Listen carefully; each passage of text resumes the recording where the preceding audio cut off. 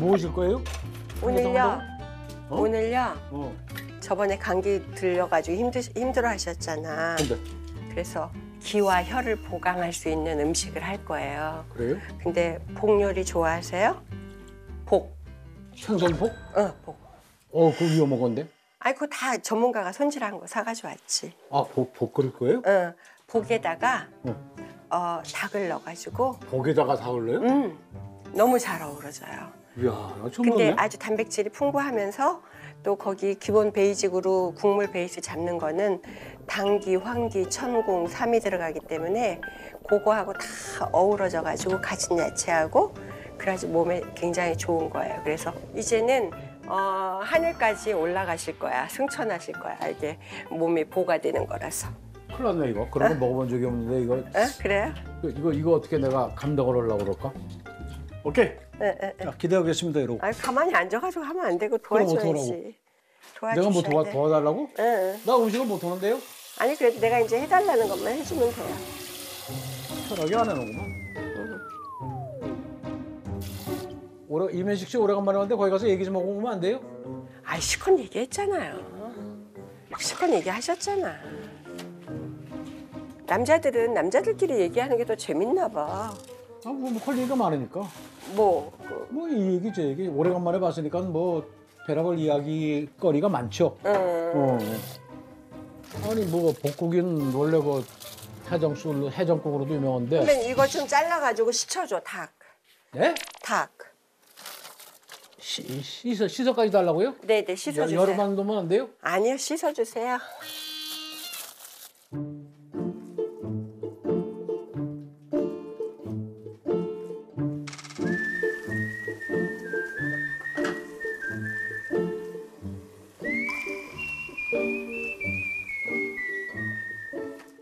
이걸 그냥 씻으면 돼요? 물로? 네, 물로 깨끗이 씻고요. 네. 봐서 네. 배를 이렇게 갈라서.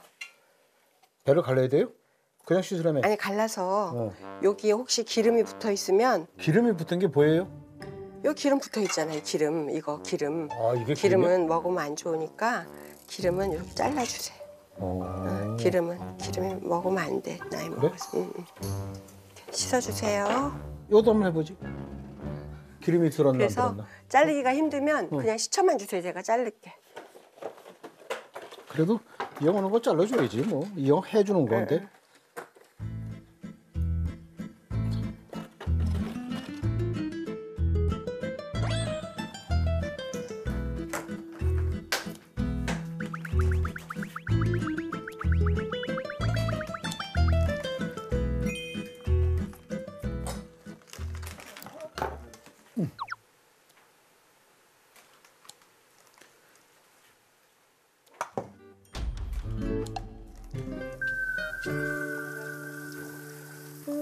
여기요.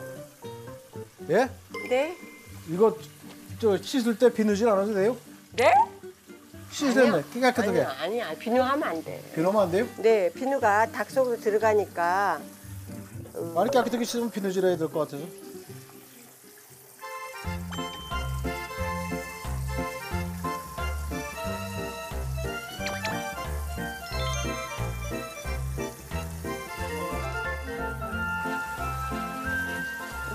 선배님 잘하신다. 장갑 안 끼고 해도 돼요? 왜 이런 데 와서 방해를 하고 그래요? 아니, 이렇게 가까이 있고 싶어서. 되게 기분 아, 좋으네. 그거 참 바꿔 죽겠는데. 자.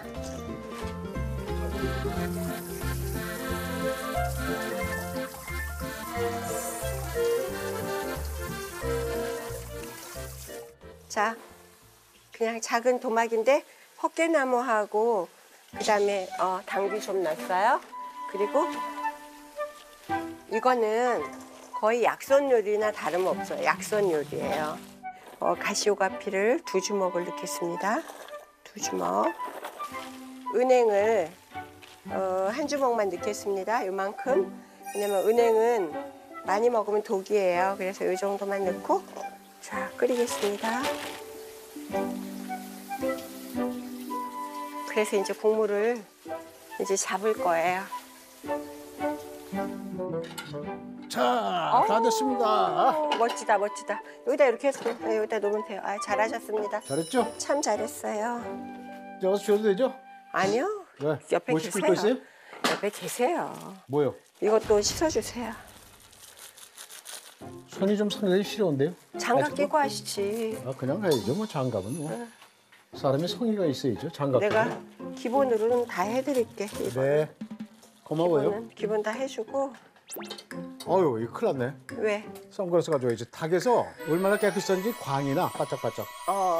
반짝반짝 광이 나. 닭에서 광이 나는 게 아니라 저기 선배님 너무 잘생겨서 광이 나는데. 아, 그래요? 난 조명이 필요 없어. 그건 뭐 세상 사람들이 다 하는 거고. 저번에 봐봐. 나물 캐러 갔는데 나한테는 안 주고 막 내가 달라고 그래도 안 주고 막 듬뿍 해서 달래를 하나 주잖아. 아줌마들? 응. 인기 장렬. 그래서 그게 좀 꼬았어요? 아니요. 아유, 내 집 남자가 바깥에서 인기 있어야지. 말만 그렇죠? 응? 아니, 진짜로. 말만 그런 거. 진짜로. 자, 일단은 요거 씻어주세요. 나 다른 것도 다듬어야 되니까. 너무 더러워. 이거 뭐야? 아니, 더러운 게 아니라 그을렀어. 내가 아까 다 깨끗이 닦았어.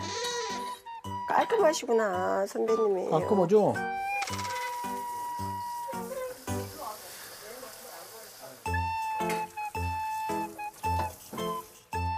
이것도 정리를 좀 깨끗하게 해주세요. 이게 뭐예요? 이거 깨끗이 씻고 요거 씻어야죠. 다듬은 거. 네.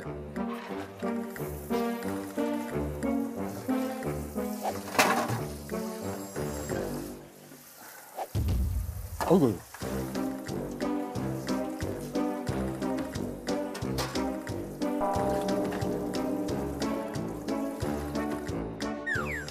이제 끝났죠? 아니요, 계세요, 옆에.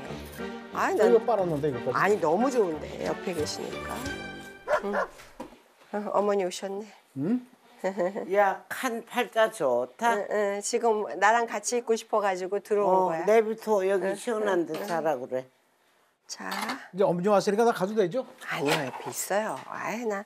아니 음식 잘하는 어머니가 왔는데.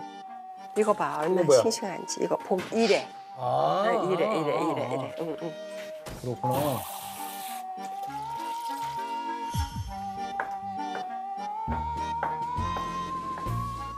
됐죠 이제? 뭐가 돼? 이민식 씨 오래간만에 왔으니까 가서 봐서 얘기 좀 하고 그래야 되는데. 아이, 진짜. 왜요? 가만히 좀 있으라니까. 옆에서 지금 도와주려면 끝까지 도와줘야지. 그냥 오래간만에 자꾸. 보는데. 그거는 개인적으로 따로 만나요. 일인데 지금 혼자 애쓰니까 도와줘야지. 저 집 가서 놀아. 저 집 가서 놀아. 네. 그거 봐 가라고 그러잖아 그거. 저 집 가. 네. 이제 이거 아이고, 갖다가. 저 집은 난리 났다. 왜? 그래요? 남기를 혼자 하느라고. 그래? 저 집 가. 이봐, 얼른 가. 얼마나 일을 많이 했으면 흙이 몸에 다 먹고 난리야. 야, 아이고. 우리 셋이 먹는데 뭘 이렇게 아니, 많이 저 집까지 그래서 주려고? 좀 넉넉하게 한 거예요. 응, 한이야 나 좀 가겠다. 알았니?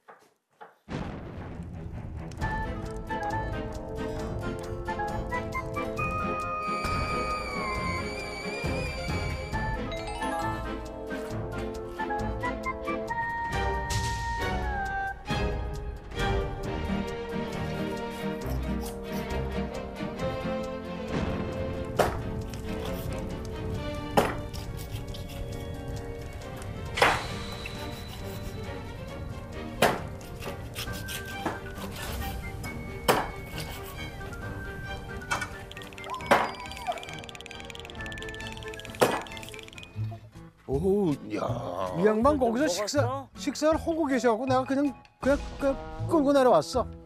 맛만 좀 보라고 그래서 맛만 좀 봤어. 그냥 맛없어 혼났네 그냥. 그대로 내 얘기할 거니까 그대로.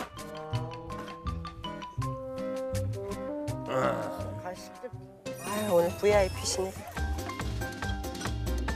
지난번에도 김수민 씨 우리 집에 와가지고 맛있게 먹었지. 이제 보약 스타일의 이걸 거기 앉아. 다 끓여줬었는데. 아, 그래요? 그랬어. 또 다, 나보고. 이거 다 해놨네.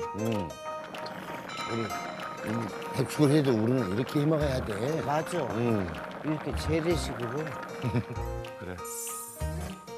아이고. 아이고 안에 아주 제대로 했네. 오늘 안에 보물이 들어있네. 참. 빨리 와.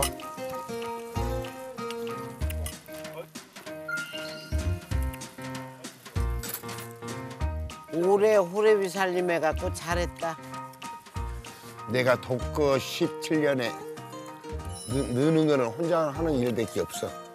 이거는 복하고 저기 닭하고 황기, 당기, 작약, 가시오가피 다 들어간 거예요. 그래서 몸에 좋아요. 손님이시니까 먼저.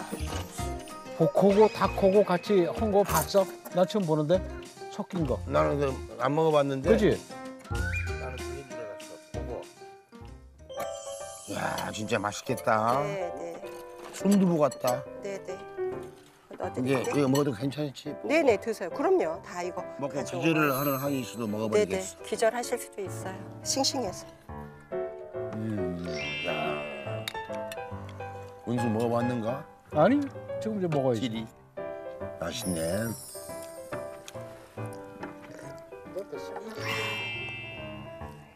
아우 시원해.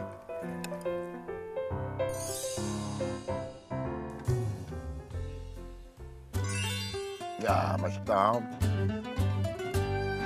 헛개나무하고 그다음에 당귀 좀 넣었어요.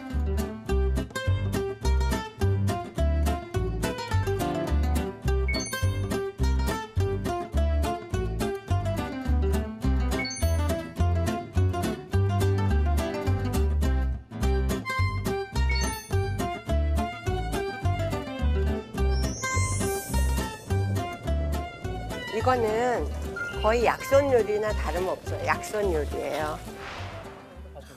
우리나라의 요리 전문가가 끓이는 거랑 이건 역시 다르다. 김수미 선배님이요. 엄청 음식을 잘하셔갖고 내가 뭘 하려면 되게 조심스러워요. 너무 잘해요. 당연하지. 너하고 나하고 또 달라. 네가 더 맛있어. 아니에요. 그것도 많아. 야, 형. 좋아. 예. 야 우리 여기서 봐. 아, 이리 저기까지 냄새가 나. 그래 일로 와 일로 와. 와. 네, 앉으세요. 앉으세요. 앉아. 일로 와. 네, 저쪽으로 저기 네가 좋아. 저는 이변식 씨 옆으로 앉아. 아, 싫은데 여기 하고. 저기로 앉아. 없어요. 형, 현식이 형. 아니, 뭐냐? 조용히 말도 없이 어서 와라. 빈말이라도 좀 그렇게. 내가 해야. 하려고 그랬는데 뭐를 하려고 그래? 다들 그 얘기를 야, 하시니까 니들 내가 여기까지 와서 싸우냐? 여기서 싸우면 끝내지? 내 말 들어봐요, 형. 아, 저 자식이 여기까지 와서 내가 먹는 걸 뺏어 먹으려고 그런 표정으로. 에이. 야유회 때 네 김밥은 뺏어 먹어봤어. 딴 거는 안 뺏어 먹어봤다. 복겁대기였네. 응. 드릴게 여기 볶고. 볶음떡이 좀 먹어. 아 진짜 이것이 맛있다. 정정 대표 한 잔 있었으면 좋겠다. 아, 야, 이거. 선배님 여기. 땡큐, 고맙습니다. 가서 또 은행도 하나 넣어드릴게요. 미나리가 많이 들어가지고 아주 맛있네. 야, 선배님 기분 좋을 때 노래 부르시는 노래 알아? 본인이 좋아하시는 노래? 뭔데? 나는 나는 기억하는데. 그때 부르는데 아니 나는 그 노래를 여러 번 들어봤어. 오늘은 미나리네. 그 노래 있지. 미나리 파란 싹시 돋아났어요. 미나리 그거에. 그거 아니고 선배님 잘 부르시는 노래 있어. 뭐? 파랑새 노래하는 청포도 그늘 아래서. 그건 나는 스탠드 바라 이런 데서 돈 받고 해. 그 노래 잘하셨는데. 어여쁜 아가씨여. 새 노래하는 청포도 덩굴 아래서 어여쁜 아가씨여 손잡고 가잔다. 개인아 오늘 어디가 맛있냐?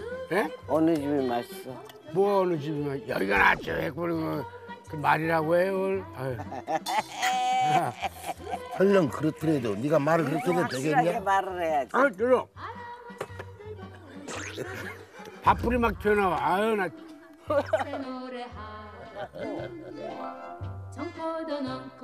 나랑 당신에서 부부하지 않았어? 맞아. 그렇지. 부부했지, 당신했어. 우리. 그래가지고 우리 나란히 저연상 하나씩 탔잖아. 부부해갖고 처음으로 조연상 탔어. 내가 탔는데 남능미 언니하고. 아니, 조연상을 너만 당신은- 주냐? 1년에 한 번씩 주지. 응. 그러니까 내가 탔는데. 그래서 참 둘이서 도대체 카메라가 우리의 연기를 쫓아올 수가 없었어요. 아니 위트가 정말 넘치셔갖고. 아, 근데 이면식 선배님은 진짜 성공한 사람이야. 그죠? 야, 그랬어. 네. 성공은 무슨? 나는 저기 저 데뷔작이 뭐였냐면은 그때 우리 사극 아니야, 사극? 개그 저 수양산매.